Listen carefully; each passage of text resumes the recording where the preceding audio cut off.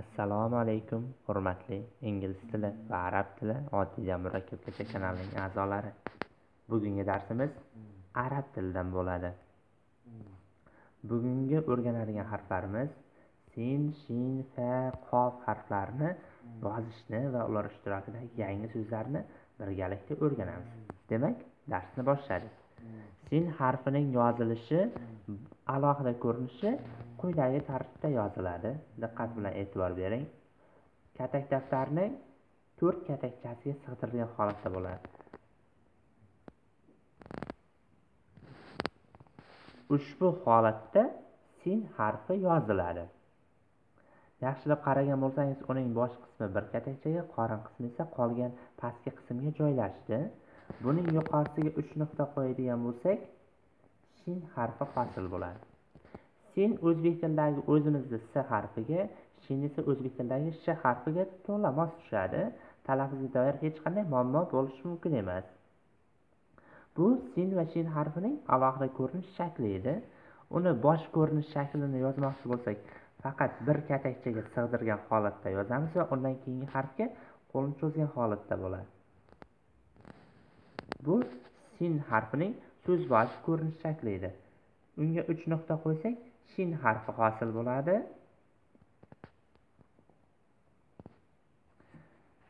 Uning so'z o'rta ko'rinish shaklini yozmoqchi bo'lsak, o'zidan oldingi harfga qo'l bergan holatda yozamiz. Hech qanday o'zgarishlar.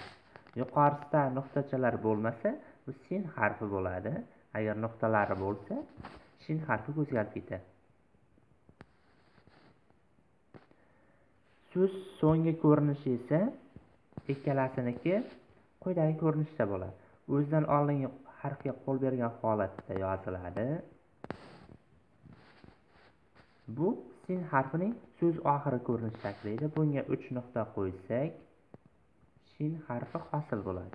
Endi bu ikki harf ishtirokidagi yangi so'zlarni o'rganamiz. Birinchi so'zimiz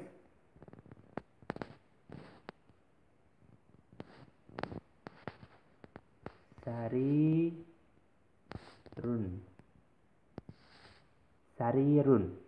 O'zbek tiliga kravat deb tarjima qilinadi.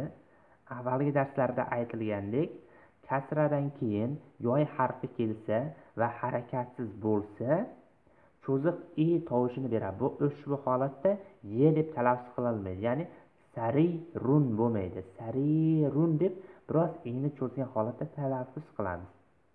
O'zbek tiliga kravat deb tarjima qilinadi. Kravatlar demoqchi bo'lsak, sururun tarzda yozamiz.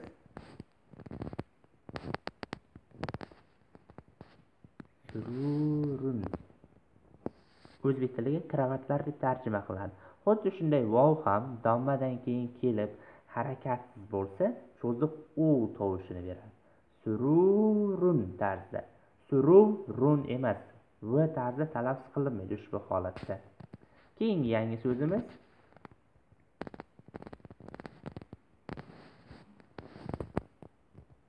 samakun. Samakun o'zbek tiliga baliq deb tarjima qilinadi.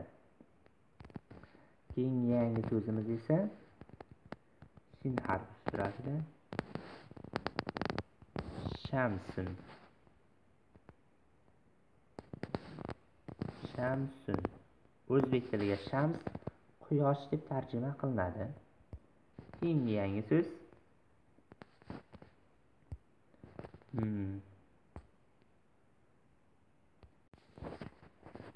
Keyingi yangi so'zimiz esa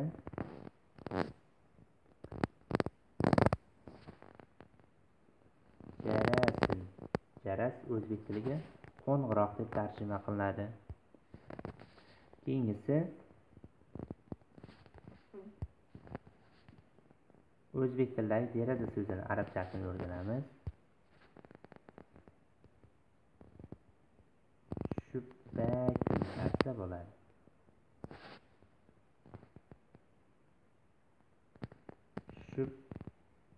Shubbakun o'zbek tiliga deraza deb tarjima qilinadi. Bu ikkita harf o'z nihoyasiga yetdi. Endi keyingi yangi o'rganadigan ikki harfimizni yozishni o'rganib olamiz. Fa harfi. Fa harfining yozilishi asosan ikki katakchaga mos tushadi, hech qanday pastga tushmagan holatda yoziladi. Bu fa harfining alohida ko'rinish shakli edi. Uni so'z boshi ko'rinish shaklini yozmoqchi bo'lsak, fa'ni ushbu holatda yozib olamiz. O'zidan keyingi harfga qo'l bergan holatda yoziladi. So'z o'rta shakli esa quyidagicha yoziladi.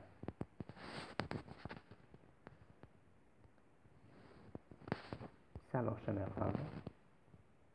So'z o'rta shakli fa'ning xuddi shu holatda yoziladi. So'z oxirgi ko'rinish shakli esa o'zidan oldingi harfga qo'l bergan holatda yoziladi. Bu fa harfining so'z oxirgi ko'rinish shakli edi. Endi fa harfi ishtirokida so'zlarni o'rganamiz. Birinchi holat so'z boshi kelishi.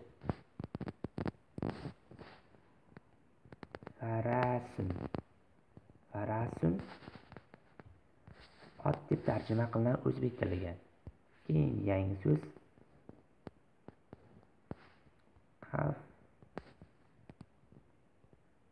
afrosun. Afrosun o'zbek tiliga otlar deb tarjima qilinadi. Keyin yangi so'zimiz filun. O'zbek tiliga fil deb tarjima qilinadi. Keyin yangi so'zimiz esa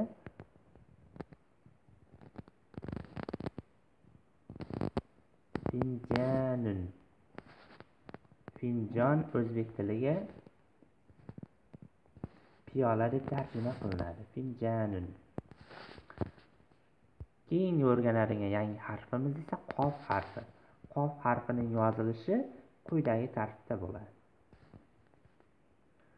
Qof harfining fa'dan asosiy farqi ikki nuqtasi bo'ladi va uning qorin qismi chiziqning ostki qismida yoziladi. Bu qof harfining alohida ko'rinish shakli edi. Bosh ko'rinish shakli fa'nikiga o'xshaydi, faqat ikki nuqtasiga ko'ra farqlanadi.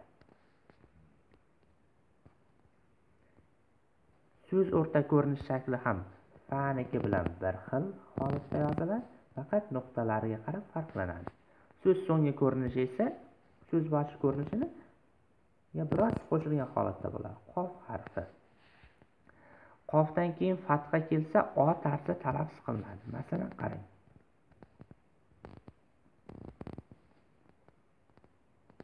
Qalam. Qalamun.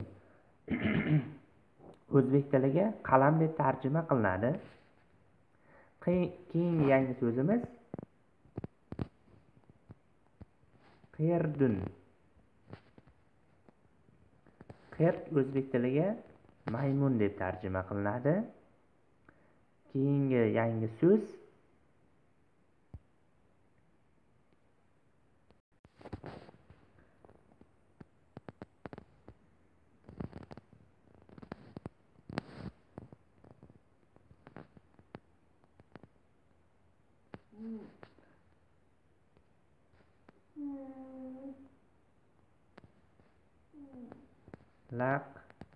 laqun. O'zbek tiliga laylak deb tarjima qilinadi. Keyin o'rganadigan yangi so'zimiz esa suq. Bozor degani. Suqun. Suqun o'zbek tiliga bozor deb tarjima qilinadi. Keyingi yangi so'z esa o'zbek tilida choynak so'zi.